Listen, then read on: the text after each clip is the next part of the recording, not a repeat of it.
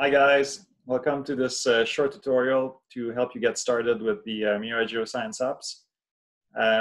You probably seen those short tutorial videos that we put online demonstrating how to use some of those apps. Basically, the idea is to have take advantage of Python ecosystem to be able to process data and then use Geoscience ANALYST as storing and viewing software. But then some of our users were asking, can you help us out get started, because we're not used to Python, and then there's some steps involved there. So we thought we'd just put this short video together. And yeah, so at the bottom of each of these tutorials, as well as this one, you'll have a link that will take you to a cloud folder on Ignite. And in here, we have multiple versions of the app. So obviously, take the latest one.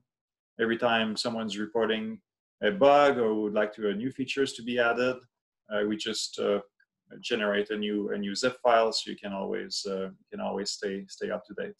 As an alternative, if you are a GitHub user, you can go get the files directly from source under Mira Geoscience /GeoApps, and then simply download directly from here.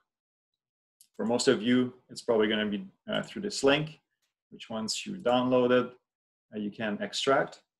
And then inside this folder, you'll find all these files. All we'll need here is the installation.batch file. So we recommend using Anaconda to manage all your packages. And if you follow along, if you already have Anaconda 3.7 installed, it should be pretty straightforward. So let's go and let's do this. So from your Windows Start button, you can start an Anaconda prompt like this. And just put it side by side. And then what we'll need is to first move the directory directly to the download folder, okay, where we downloaded. So cd here. And once we're in here, it's pretty easy. You simply run the installation.batch file like this. For those of you who are not used to using the command prompt, you've noticed that I got the full name pretty quickly by simply using the tab completion. So I only need to type the first letter, and then it will find the full name of it. And then you can just begin the installation like this. It will take about 2 or 3 minutes. So what I will do is pause the recording and then catch up as soon as it's over. See you in a second. Okay, welcome back. So it took about 2 or 3 minutes. It will depends how fast your internet connection is, but you should have seen a bunch of downloads. And then this at the end, as long as nothing's red in the screen, that means you're ready to go. You notice that Anaconda gave us a little warning message here saying that in order to be able to use all the packages that we've installed, you first need to activate Mira apps, and that's always going to be true. So we're simply going to do this. We're going to do activate Mira apps.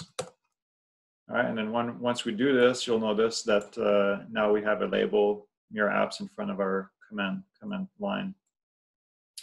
All the apps are inside the GeoApps folder. So if you want to run any of the examples that we've shown in the videos, you simply type a Jupyter notebook.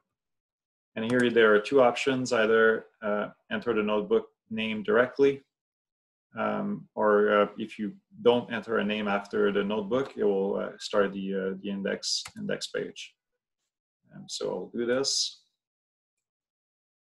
Well, I guess ideally I could have moved directly into the GeoApps folder, but here I'm just going to go inside, and now I have all my apps that are inside this folder here. And then if you want to run any of them, you just click on them, and then you should be ready to go. For those of you who are using Microsoft Edge as a browser, or if Edge is installed, sometimes Microsoft will always default to Edge when running Jupyter Notebook. you can always copy this line here to either Chrome or Firefox, because Microsoft Edge does not support the Jupyter apps. And so if you just copy this link and create a new tab and then paste it in the search bar, it will take you to exactly where I started, and then you can go from there. So there we go. That's pretty simple. Hopefully you guys can get through this fairly easily. If you have any questions, my email address will be at the bottom of this video. And then I hope to see you online, active users. Good luck, everyone. Have a good